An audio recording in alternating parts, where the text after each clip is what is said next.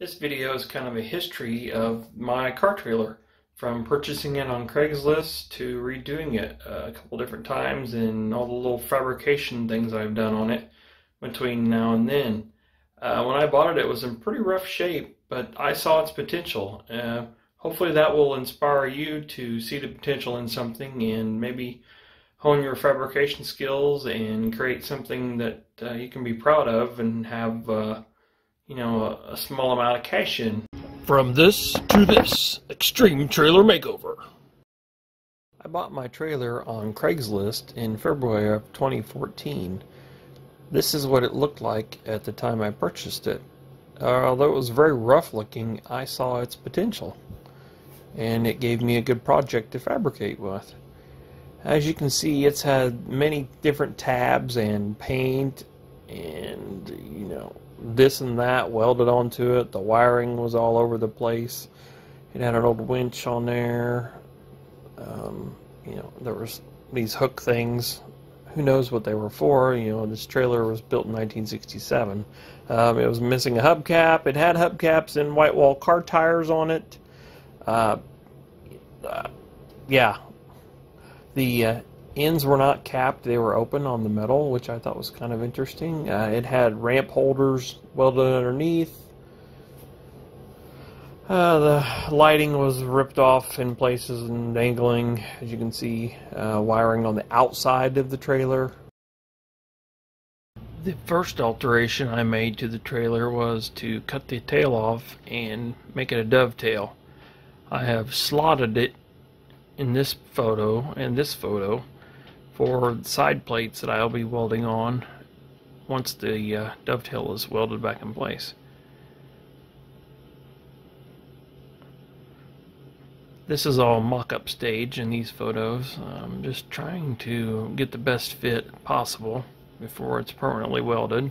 Here it is welded in place, and here is a shot of the plates I welded on the each side of the rails.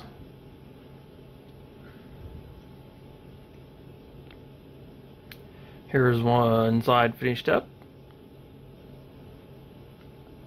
on the inside of it.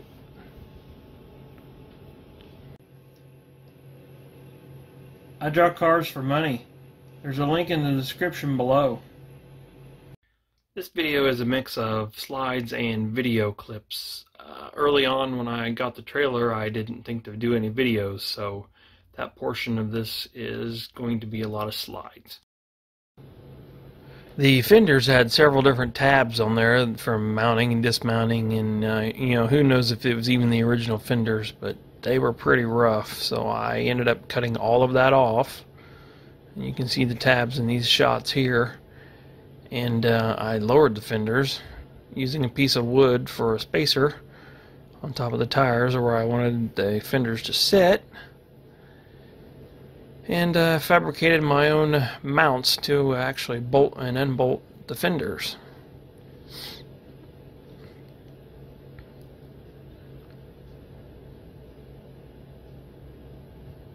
And you can see one of the mounts here that I have fabricated, and this excess fender below this mount will be removed.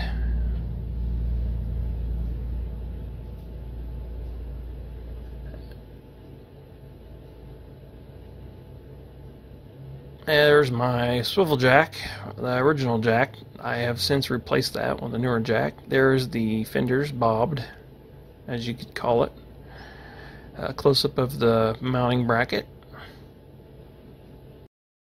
I kind of had a budget build plan with this, so I made my own hooks out of some old U-bolts. So far they're working well. I fabricated some metal to go on the back sides of the fenders because they were open when I got it, and I didn't think that was such a great idea. It really cleaned up the look and protects the vehicle while it's on the trailer. There's a shot of some of them weird tabs left over. These parts right here are going to get cut off.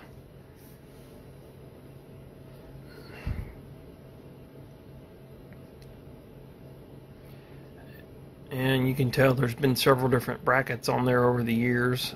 Here's my new bracket that the fender will sit on, and we'll make the fender removable that way. Here I am mounting them to the fenders, the brackets.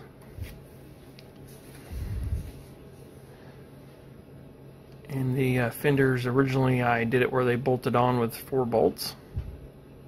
There were no tire chocks on this trailer, so I added those with some angle.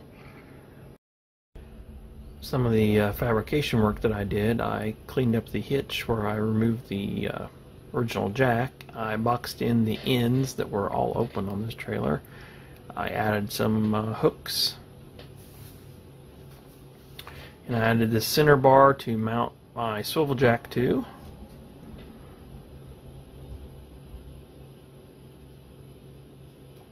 Here is the mount for the splash guards that I put on the back of the trailer.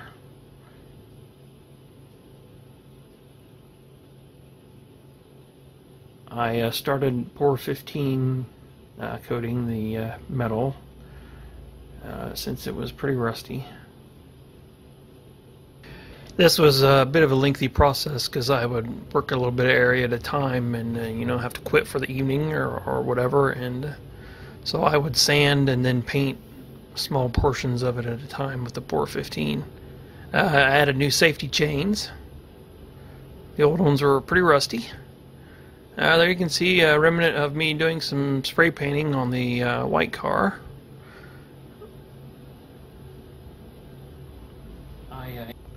I ended up rewiring the entire thing because the lighting and the wiring that was on the trailer was just shot. So I pulled all new wire. Every light was new. You know, most of the lights were broken off anyway, so they had to be replaced.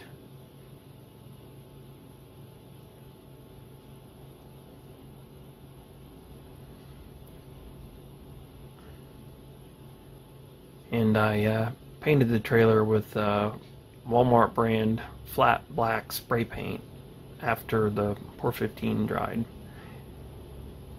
And the back sides of the fenders were originally open, and I filled those in with metal so it wouldn't throw rocks up on the car.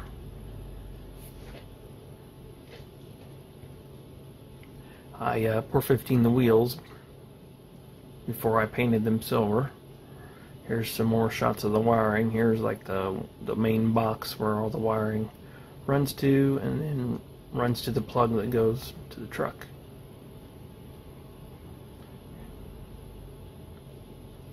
Here's some various shots, license plate light, you know, wiring ran for that.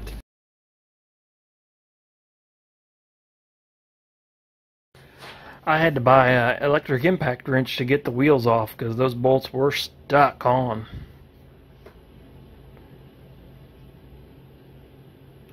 I got a little creative with my reflective decals and cut them into diamond shapes. And you know, I used flat black paint, so you know, they kind of stuck out a little bit, I guess. I ended up putting trailer tires on the wheels this time rather than the white wall car tires. I used duplicate wheel paint to paint them silver. An original tire became a planter. And I ended up buying some nice stainless steel trim rings to put on there to spruce it up a little bit. And then I cut Pontiac Arrowhead decals for the center caps. I painted all the lug nuts, good old pizza box. Here's some shots of it pretty much finished up for the first time as flat black paint.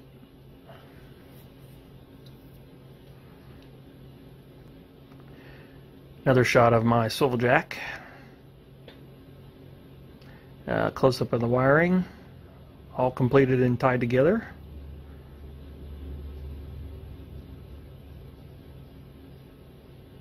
I'm testing the lights here to make sure they all work. And the splash guards are from a 4th gen Firebird that I cut down.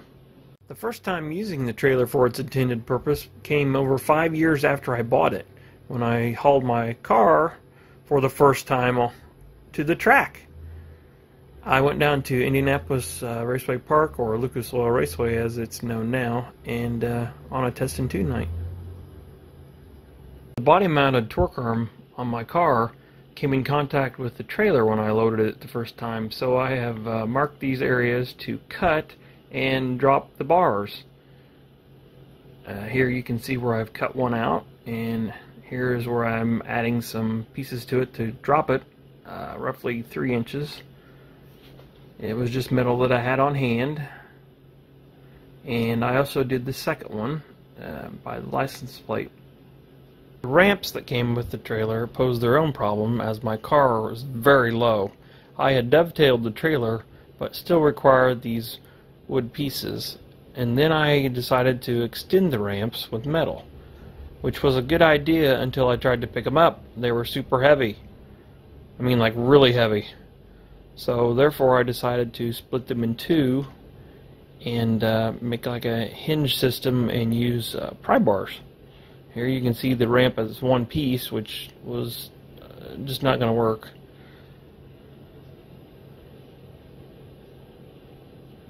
And, you know, I tried it. Obviously I made the entire ramp, and then I made these pin systems with the pry bars to hold it to the trailer, because I was having trouble with the ramps popping off when I was loading the car.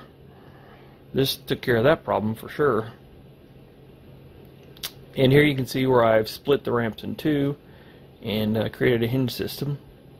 These ramps were still very heavy and kind of cumbersome, and I had to load them in the back of the pickup truck, so I slapped these wheels on them that you'll see again here in another shot. They were just like plastic, cheapy wheels. The ramps were like 8 foot long because I needed the length to get them low enough so the car wouldn't drag when I was loading it. And I painted them up real nice, and I even marked them passenger side and driver side because they were just a little bit different when I made them, because I think the trailer isn't quite square anymore, but that's okay. And here's a shot of them loaded in the truck, which the wheels helped, but they were still super heavy. Then I decided to add a winch so I could pull the car up on the trailer, because I'm not real fond of driving that up on there. And I had an old toolbox that I used to build a covering for it, rather than buying just a removable cloth cover. If I painted it black and cut the bottom out of it so I could slide it over the top, and the bracket that the winch is mounted to is actually welded to the trailer. And I tucked all the wiring inside the box.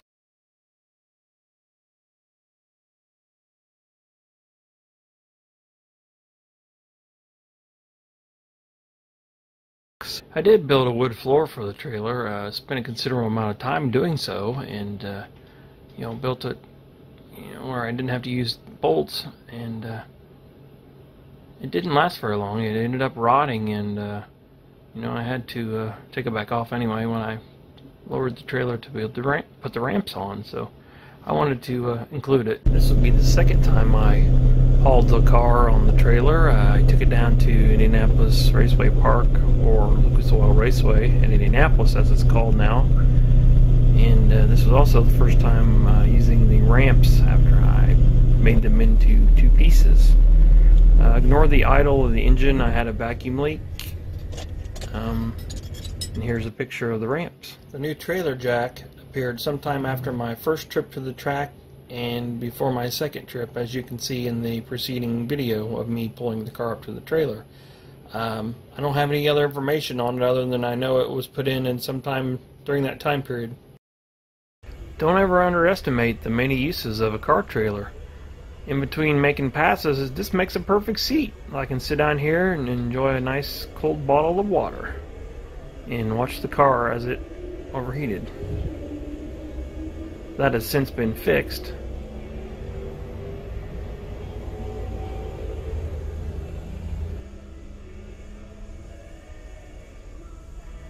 I borrowed this idea from a U-Haul trailer.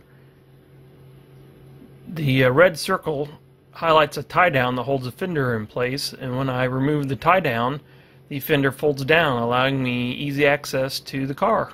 My first time getting to try out the new ramps and fold-down fenders came in June of 2020 when I took the car over to Muncie Dragway for a radial and slick tire test and tune night.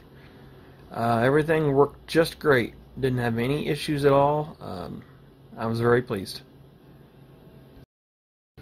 When I'm not using the trailer, it's typically parked right back here in the corner, which is a pain in the neck to get to. But this is one last look at it before I start cutting. I had a wood floor in it and it rotted, so the wood floor came back out. And you can see where I've modified the ends for the new ramps, and these bars here in the middle, 3 of them are going to get cut.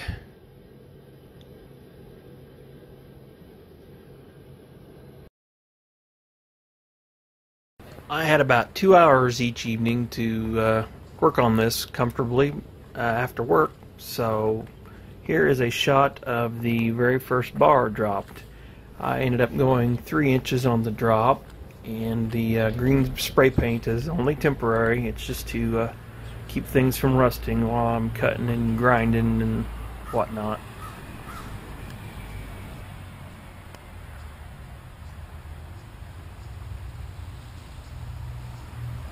This slideshow shows the additional 3-inch drop on the other bars.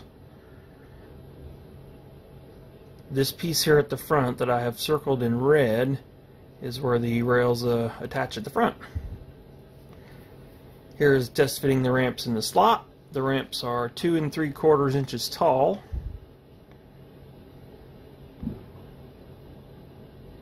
These pieces were from a leftover home improvement project that I was able to reuse. I countersunk the bolts. The chains at the back will hold the ramps in place while I'm traveling. And the side rails have been riveted over the exposed bolt holes, making a very clean install. The red circle indicates the rear jack mock-up. Here in the center, I am gluing the center rails together, and they are clamped with several C-clamps. And here's a brief little walk around of where we're at with progress. And those are fireworks in the background that you can hear. My trailer has always been kind of wonky, I guess you could say, for whatever reason. When you start to load it, it really sags in the back, and you know, I can get cars up on it, but sometimes it's a little bit of a struggle.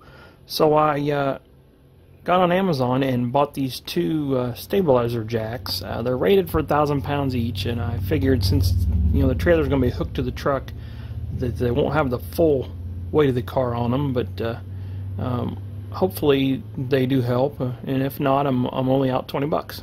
Here I'm spot repairing paint and rust blemishes, using just some leftover Rust-Oleum spray paint that I had, so I can work a little bit at a time and then spray it so it doesn't rust. And the reflector decals, I had to grind them off because they were just glued on there. And this is the spot where I had a mount for a swivel jack.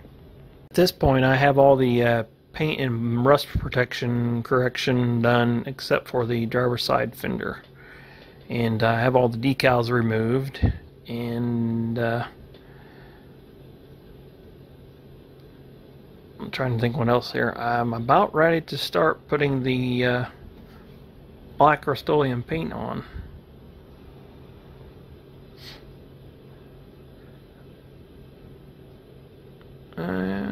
Yeah.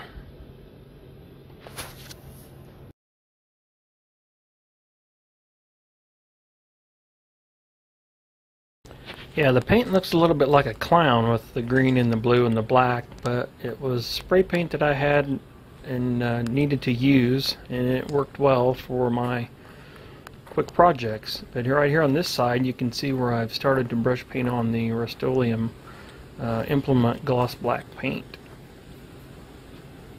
It was a nice hot day the day I painted this, so it baked pretty well. The first coat has been applied, so now it's time to let it set for 24 hours and dry really well.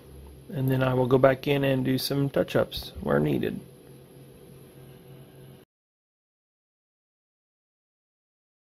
The paint is done. All of the reflective decals have been added. The wheels have been touched up with some silver paint. The only thing really left to do is to put the new winch cable on and a wear bar for the winch cable that I'm going to add. And that's really about it. And then it'll be ready to enjoy again. But pretty cool for a $400 trailer.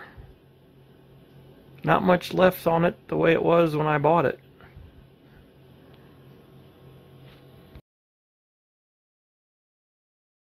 To power my trailer winch, I wired in a quick disconnect on my pickup truck. So all I have to do is plug it in and turn it on.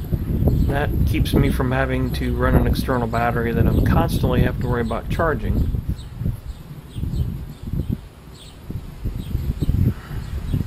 It's a little bit windy today. I apologize for the wind noise. And here I am bending over to plug it in and get it ready. And then I have a switch wired inside the box that will run the cable.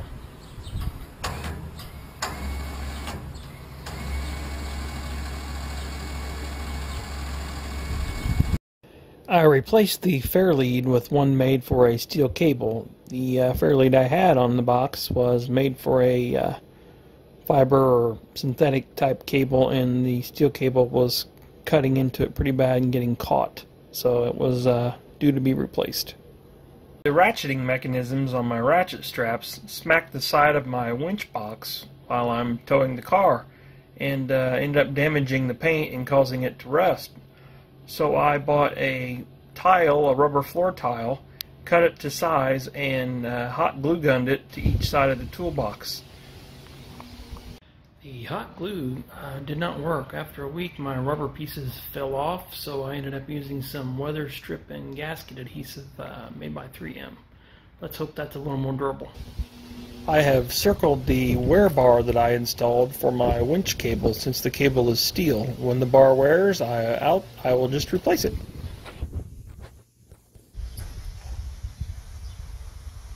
After about 3 weeks of working on it a few hours a night after work, and on my days off a little longer than a few hours, I'm happy to show you the finished product, all painted nice and shiny gloss black this time, with new reflector decals, a new winch cable, new rear stabilizer jacks, aluminum slots in the middle for the ramps, and the crossbars for the trailer have been lowered to accommodate those ramp slides, as I would call them.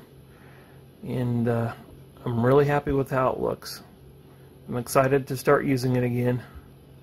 The trailer all finished up, I hooked it up to put it back in its regular spot and took it into town to take some video with it on the back of the pickup truck.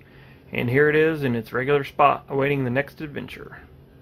Well, that's a wrap on the trailer project. I hope you enjoyed this video, and be sure to check out my other videos, because I'll be making more. Thank you.